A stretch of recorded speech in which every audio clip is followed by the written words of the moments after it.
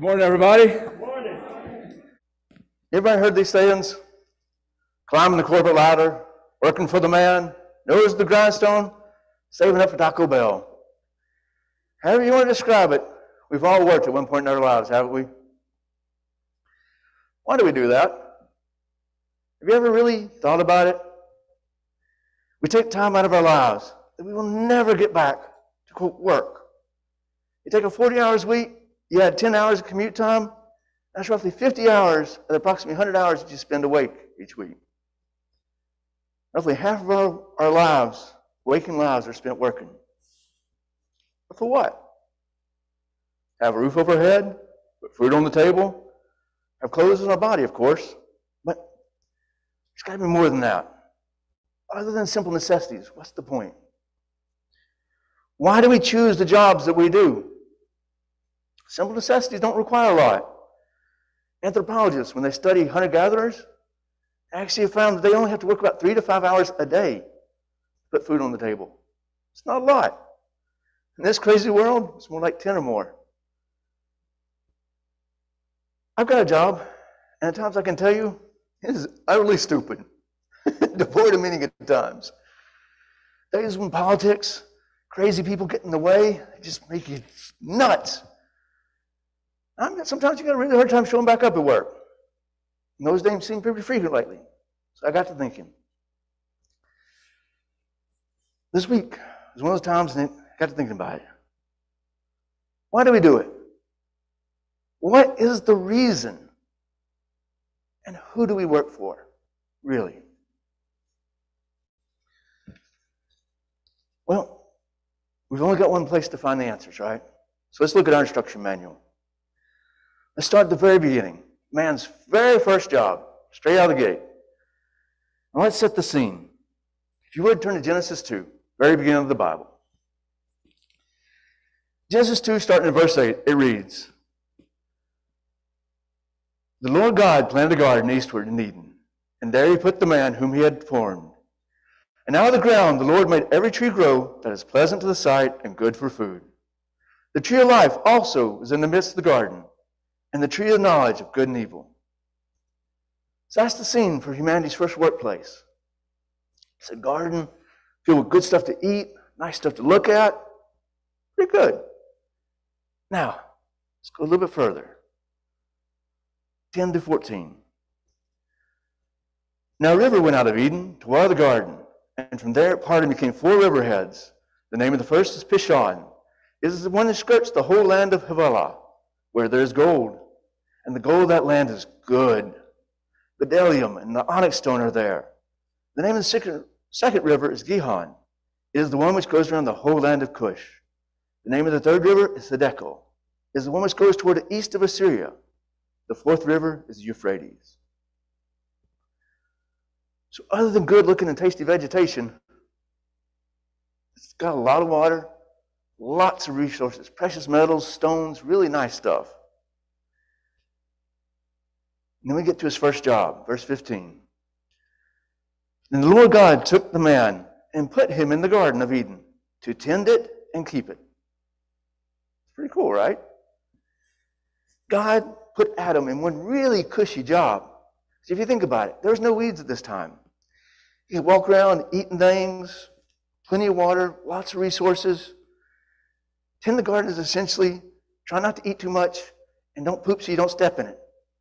It's a really good job.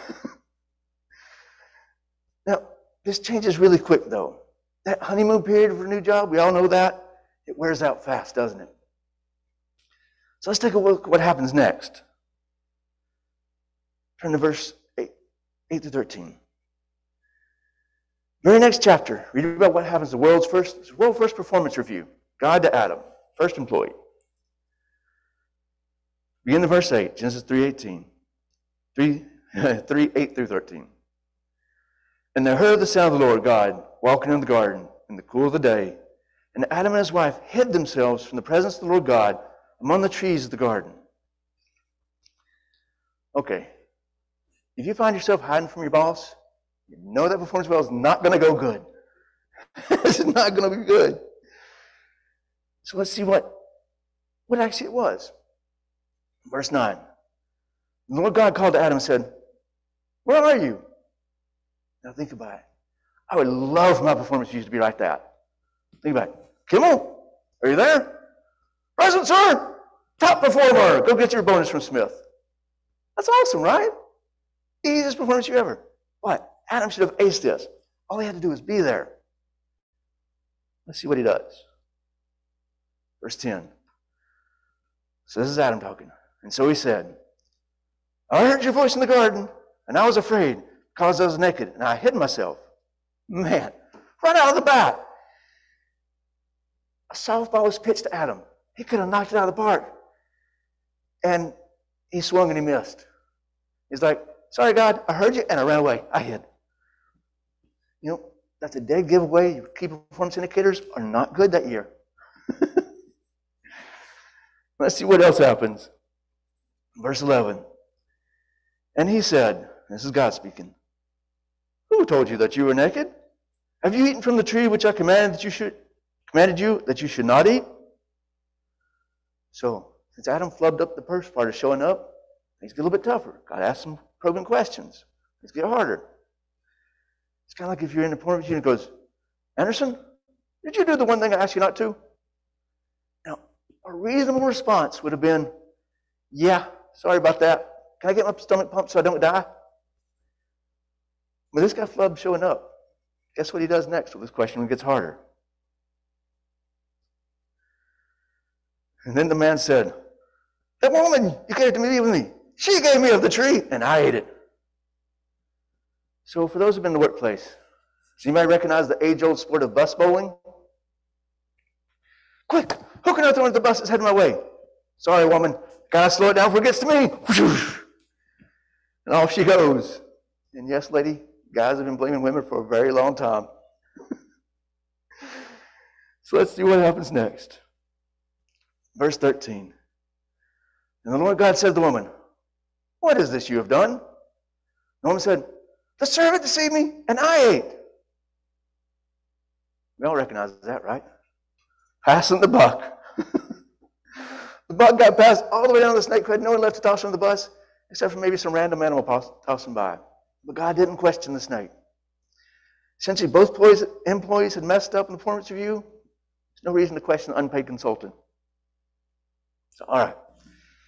Adam's messed up the world's first performance review. Adam had one really easy job, and he didn't do it. Couldn't do it. Not just off the mark, but so bad Adam was hiding and then bus bowling. No ownership of the results. Buck passed, partner tossed under the bus without even hesitation.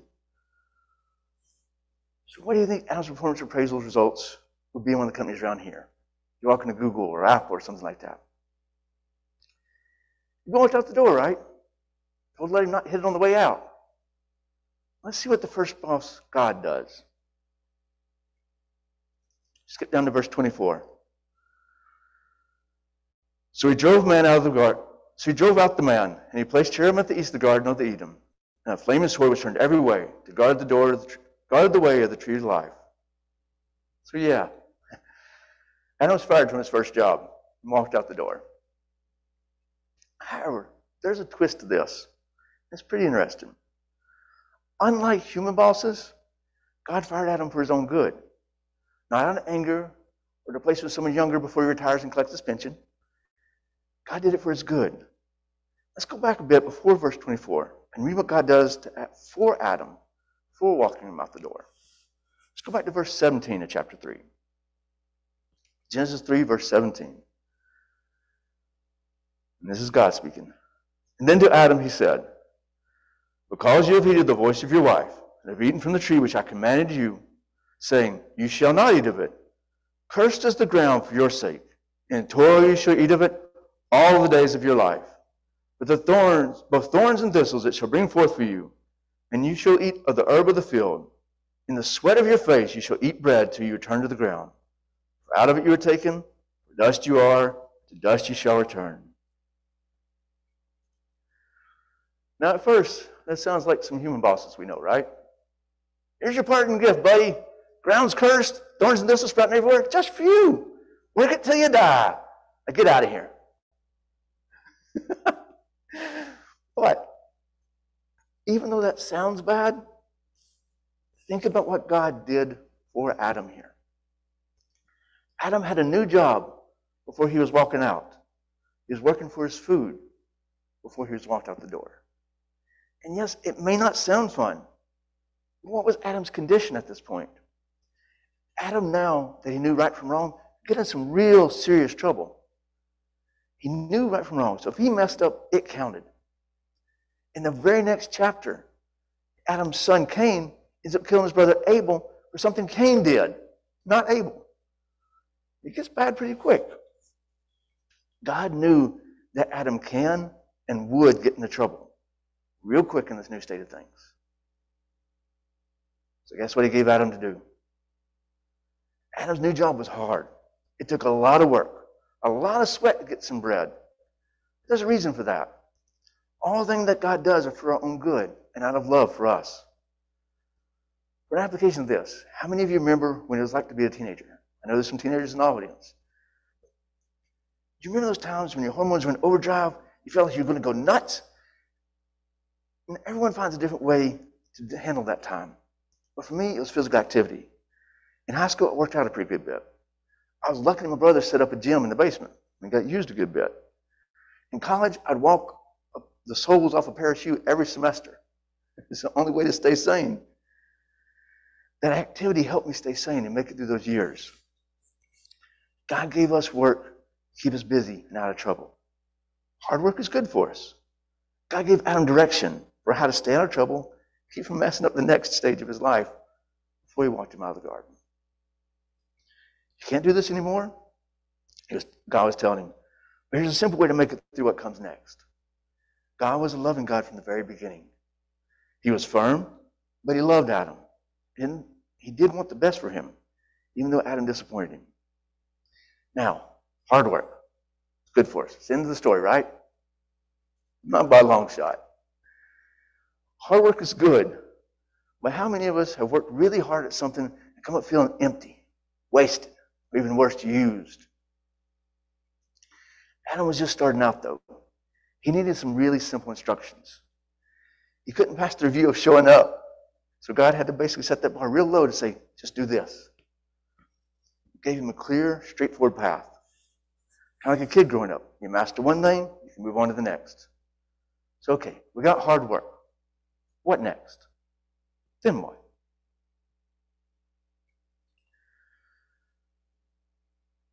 We have to look at what we work at.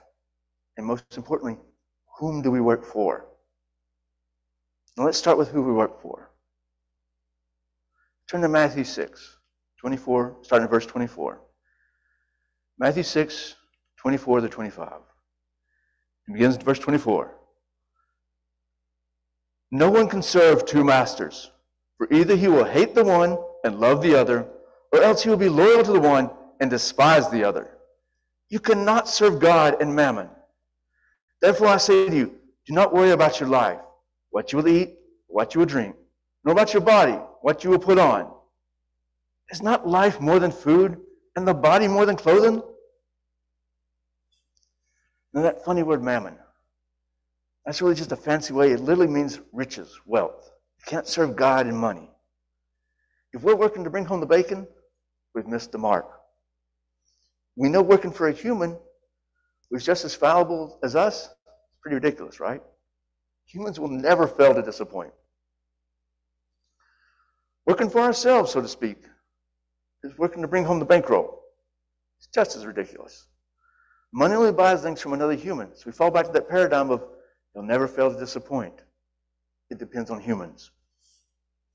So either working for others or for ourselves are dead-end missions. But if we don't work for someone or for ourselves, what does that leave? Verse 24 is a pretty clear call about that. This is the same as the call in Joshua. That's the reason we had the memory verse for today and the songs we sang. If you would turn to Joshua 24, 14 to 15. Remember when Joshua says, choose for yourselves who you'll serve this day?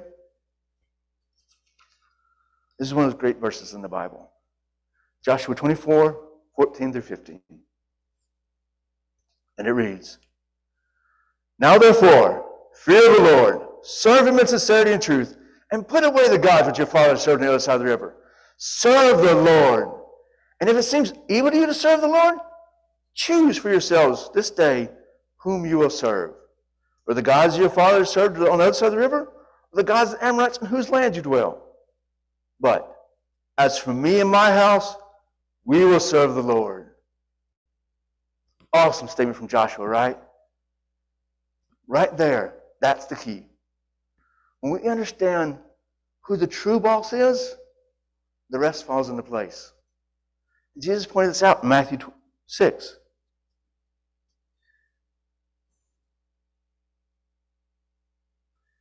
He actually says, remember, you can't serve two masters. When you work, if you're not working for God, guess who you're working for? The other one. Now, we do not work for food, drink, clothes, other trinkets in life. Now, we do need food. We need drinks and clothes, right? You can tell by looking at me that I like to eat. It's nice. I enjoy it. It's actually been a little bit too long since I did work out like I did when I was a teenager. But that's another story. What do? If we can't work for food, for humans, we're supposed to work hard. What do we work for? Well, Jesus also points this out for us. Matthew 6:33. Matthew 6:33 reads, "But seek ye first the kingdom of God and his righteousness, and all these things shall be added unto you." Seek the kingdom of God. Got it. How does that pay the bills? I do like to eat. So let's figure this out. Let's turn to a wise man who dealt with the different facets of life in this crazy world and see what he says about it. Let's turn back to Ecclesiastes. Ecclesiastes 2, verse 24. Now Solomon lived everything. He saw all facets of life. And this is what he had to say. Ecclesiastes 2:24. "Nothing is better for a man than that he should eat and drink, that his soul should enjoy the good in his labor. This also I saw was from the hand of God." All right. Eating, drinking, God's good with that? I'm down with what Solomon thinks here. It's pretty good. Let's see what he also has to say. Turn to Ecclesiastes 9, verse 10.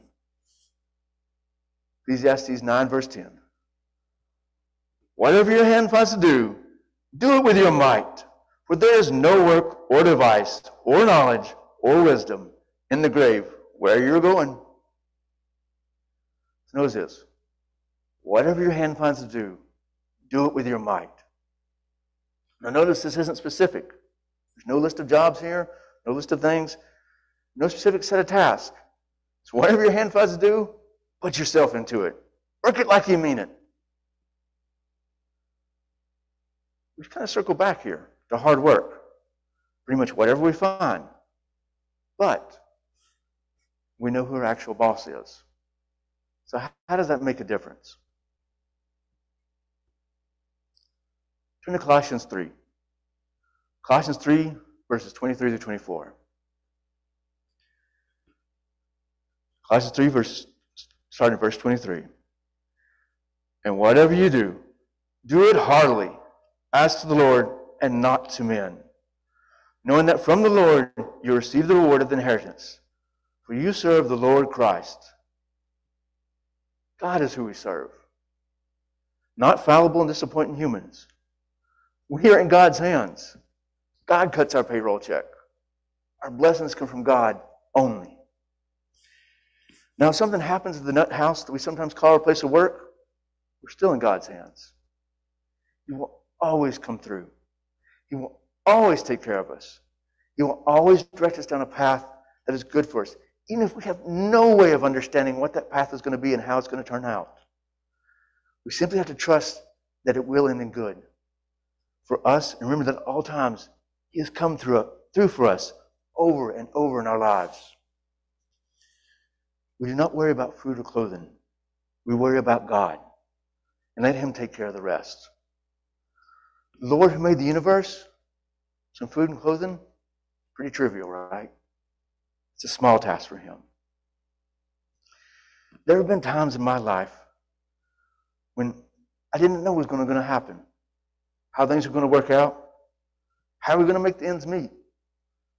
But God always came through. He always was there for us. We never went hungry. We never went without clothes. We ended up better off after those trying times than we were at the beginning. And that's how it always is with God. You always end up better as long as you trust Him.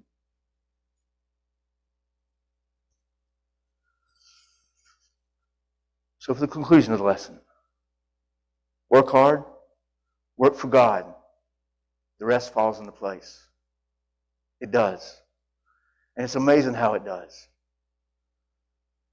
And you never know what your life is going to bring, how crazy that work is going to be. But as long as you remember, you're not working for somebody. You work for God. And everything that you do, it works out. So, one final parting thought for those of us who aren't as lucky as Jesse, who retired recently. Got to go back on Monday. Let's read Matthew 6:34. And I don't have this up on the slides, so if you would just turn there or just listen in. Matthew 6:34.